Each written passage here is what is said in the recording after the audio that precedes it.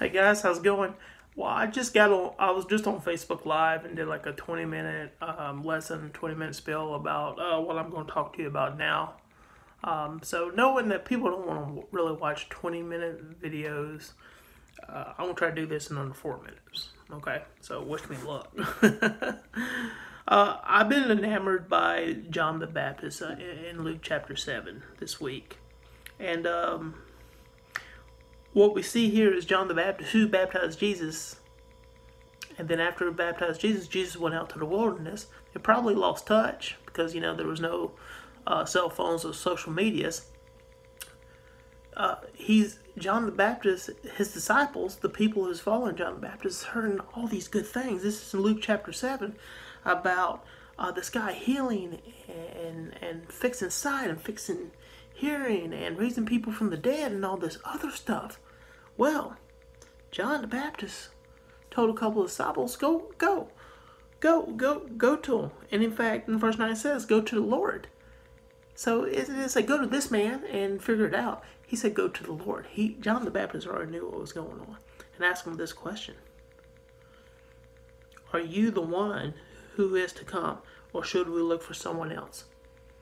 Well, Jesus basically said a long yes. And one of my favorite verses in this one is verse 23. And anyone who is not offended because of me is blessed. People who are healed because of Jesus probably wasn't offended. They were probably very grateful. And they were definitely very blessed. A lot of healing comes from his faith. Okay, John the Baptist was eager to share Jesus with others. He was a dynamic preacher. He's baptizing people all the way, all the time. He added disciples. So 3 takeaways in this verse in Luke chapter. These verses in Luke chapter 7. I was reading 18 through 23 this week.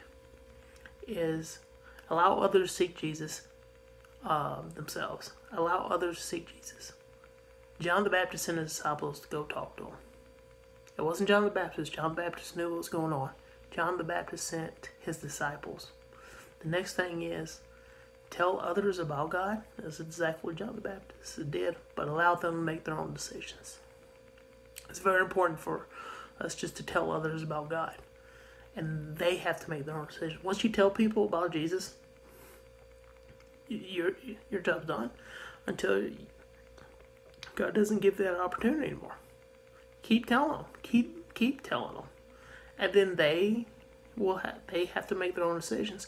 And John the Baptist's his desire to share God was so authentic and so enthusiastic. Is we need to try to strive for that enthusiasm. Try to strive for that enthusiasm of sharing God with others.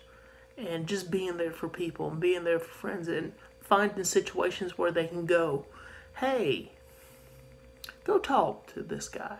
Or, hey, this is what Jesus looks like. That's what John the Baptist did. And that's what we should be doing too, guys. All right. Hey, see y'all later. Steve Austin says, because Stone Cold said so. Later, guys.